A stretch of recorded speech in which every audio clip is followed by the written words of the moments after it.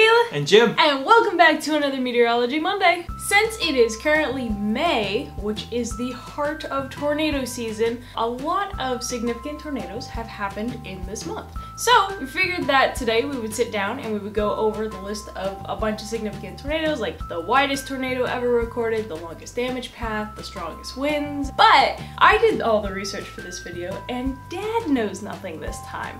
So we're gonna put him to the test. I already prefaced it and said these tornadoes are like the simplest to guess. They are the major tornadoes. There's nothing crazy. So I think I gave him a fighting chance. So if I fail, I'm gonna fail big.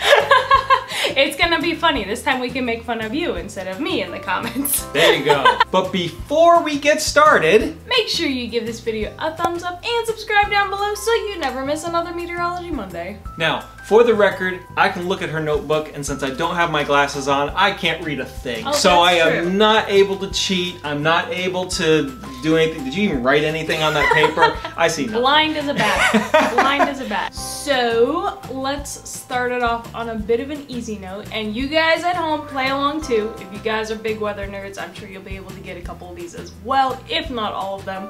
So, strongest winds, name the tornado, and bonus points if you can name the date and how fast the winds were. Oh boy, the strongest tornado. We're talking wind speed, not necessarily damage or EF scale. Measured wind speed. Measured wind speed. And this could be from a Doppler radar. It could be. It's not from damage, like. Correct. It was an EF2, but you know, it was really a 5, but it was rated a 2 because it was out in the middle of a farm, and correct. We don't measure how far they sling corn to determine the speed of a tornado. Okay. Good old so EF I am going to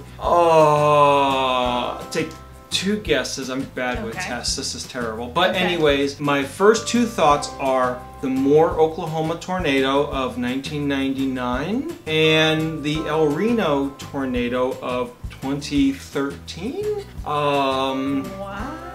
I think those are probably my two. I would say would be the highest wind speed. I do remember they recorded the Moore, Oklahoma, May 3rd, 99. They had measured winds with the Doppler radar at 318 miles an hour, but that was off the surface like 100 feet or something. So I think after all the research and X amount of months or a couple years later, they wound up whittling it down to 301. But incredibly specific. That's one I remember. Nailed it. Okay. So, I mean, you couldn't have been more correct. Nice. So, is the test over? Do I pass? No, not yet. So yes, technically the May 3rd, 99 tornado was the strongest. That's at 301 plus or minus 20 miles per hour. They have that little window there. And in second place is El Reno. They did technically measure wind speeds of 336 miles an hour. We could put it above, but... Was that right at the surface, or...? But it was it wasn't right at the surface. On the surface, it was 296. Okay. So it was very, a little bit very less. close. So it's like, it's second, but it's first, but it's second, but you can't take it away from the May 3rd tornado. Yeah. So May 3rd takes the cake. All right. Off to a great start. Thank you for watching this week. We really appreciate it. Like and subscribe. Until next time. Question 1. The next category I have is the longest damage path. I'm not looking for specifics with this one. Just give me the tornado. Now, I would say that would be the Palm Sunday tornado in 1925. That had a long damage path. You are in the correct year, but I don't think this was a Palm Sunday. It looks more like a Wednesday to me. Palm Wednesday.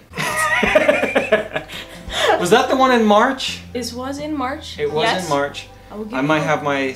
A hint. It's the... Not Palm Sunday. I'm sorry. That was a different tornado. Here we go. What was the one? Here we go. I'm thinking. Hold on. Gonna think. Hold on. The brain. The hamster's moving. Hold on. So it was It was March. It was. 1925. It was. Longest track tornado on the ground. 3 states. The name. Tri-state tornado. There we go. So 3 states. You basically named 3 states, Jim. 3 states. It was the 3-state tornado. 3 states, Jim. Give me it. 3 states. Right. Longest damage path, the Tri-State Tornado, March 18th, 1925. It went through Missouri, Illinois, and Indiana. And its path ranges somewhere between 151 miles at the minimum or 235 miles at the max. They can't tell exactly if it was one full tornado that entire way or if there was like a tornado family, which is like it's one supercell but it's multiple tornadoes. So, I mean, this was a long time ago. Now, keeping with that same kind of category, we have the longest tornado path for a tornado family, or a supercell that drops multiple tornadoes.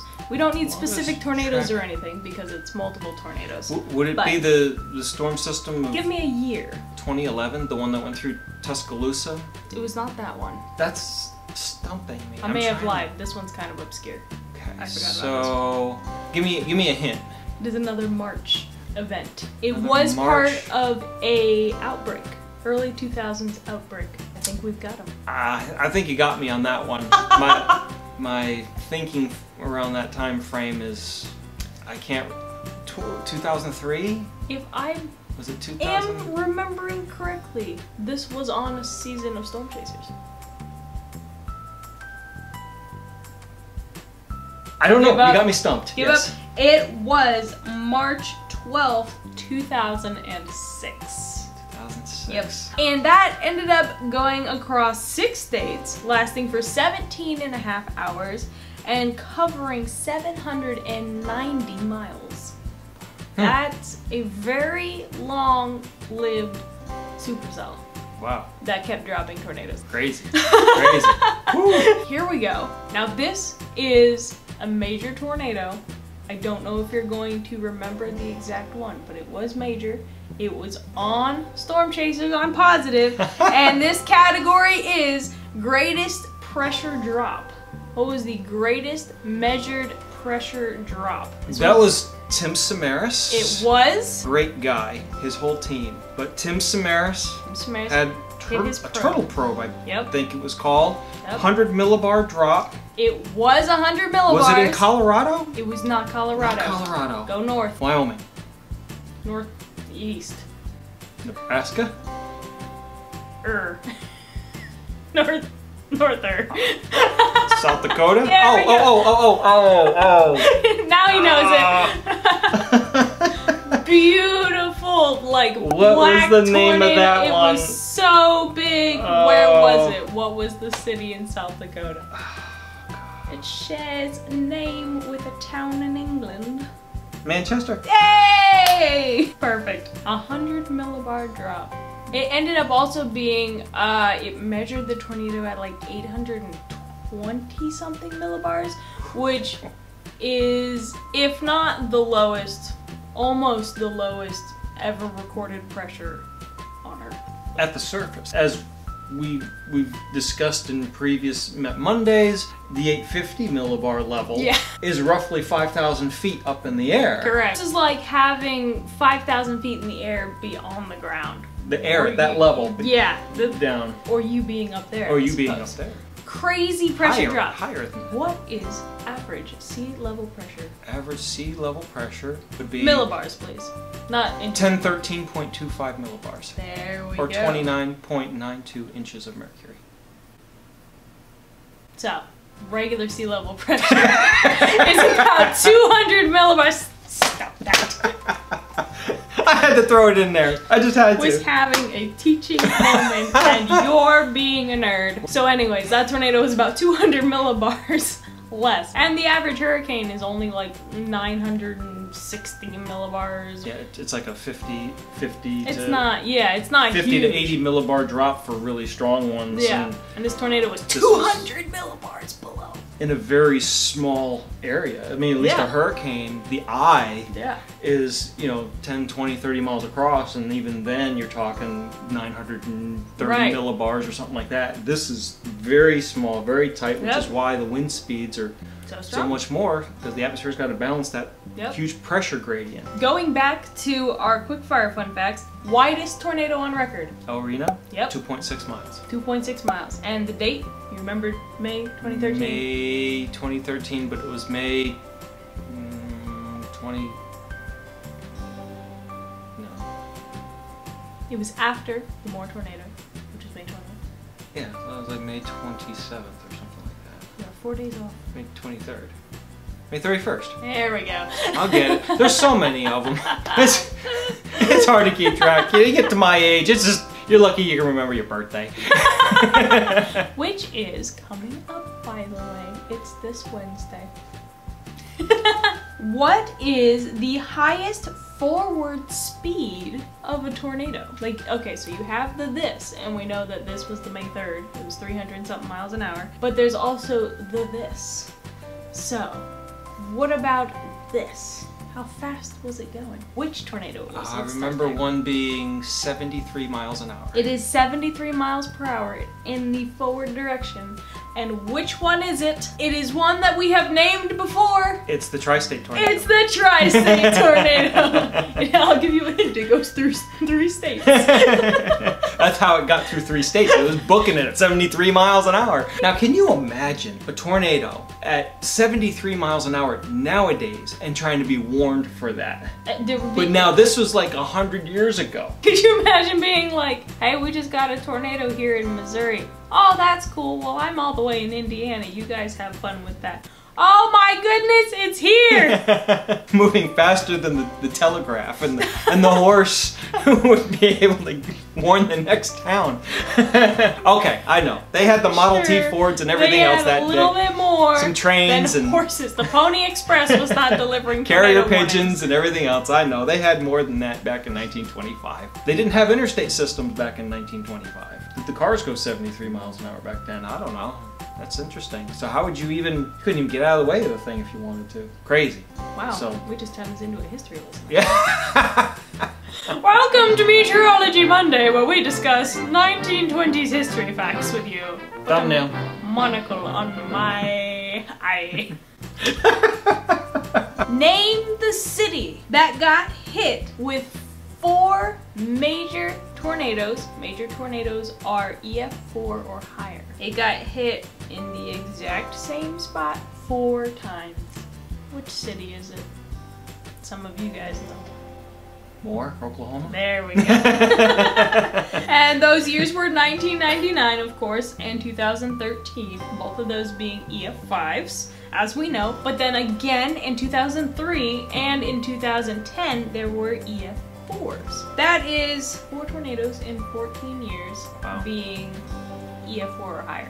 And that is not including the multitude of EF2s that have also hit the same town. Right. Going off of that one, there is another city in the United States that was hit by 3 tornadoes on the same day, 3 consecutive years.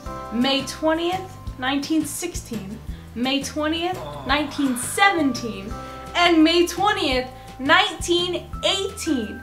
I would not want to be in this city on May 20th of 1919, staring out my windows all day like this. I remember reading about it, but I don't remember. So give you a state. What state do you think it was in? Kansas? It was in Kansas! Yes! Okay. Codell, Kansas. And another May 20th tornado. You know what? Now that you say that, I remember when I was a teenager watching In Search Of by Leonard Nimoy. I remember him saying something about, and Codell, Kansas was hit 3 years in a row on the exact same day. And then at the same time, they showed a picture of this tornado just coming through, tearing through this cornfield or whatever, lightning striking a tree. And then they went to the shot of the Xenia, Ohio tornado just ripping everything up. It's like, I don't know, it was a memory. Thank you, Leonard Nimoy. I appreciate it. My last category for you today, the costliest tornado. What was the costliest tornado? It caused $2.9 billion in damages, counting for inflation, which is your hint. Which would be probably the Moore, Oklahoma tornado? Nope. No? Nope. This is surprising. When I read this fact, I was like, how could it be? Because I'm pretty sure back in this day, the only thing that tornadoes were taking out is barns and log cabins, perhaps. Not sure exactly, but I definitely don't think major things like an arch was there. Tri-state tornado? Back in the day was not the tri-state tornado. We are going back St. Louis? to the St. Louis tornado of May 1896. 100 years before I was born. So there you go. There are some incredibly significant tornadoes. The widest, the costliest, the longest damage path, the strongest winds, the biggest pressure drop. Most of them occurring sometime in May. How do we think that Dad did on the quiz? I'm going to take a quote from a Meatloaf song from back in the day that says, 2 out of 3 ain't bad. But I think you did pretty good, actually. I think you got, I like, appreciate it. most of them correct. There was only a couple that stumped you, but Yeah. after a couple hints, you know, like 3 states. Couple of hints. Tri-state. 3 states. More tornadoes. More tornadoes. Anyways, Dad did great. There are some fun facts for you guys. Let us know down in the comments how you did. A bunch of these were significant tornadoes, so I'm sure you guys were able to get a few of them. If you like what you saw today, again, be sure to hit that like button. Helps us out a lot. And hit that subscribe. We are almost at 2,000 of you guys who watch our videos, which is insane because I don't even think I know 2,000 people on this side of the camera. And if you want to follow more of our weather adventures, be sure to check us out on Instagram and Facebook. Don't forget to check us out on our website as well. Exactly. Linked below. Until next time, I'm Kayla. And I'm Jim. Thanks for watching. And may your quiz taking be more successful than mine. 3 times as successful. Try times.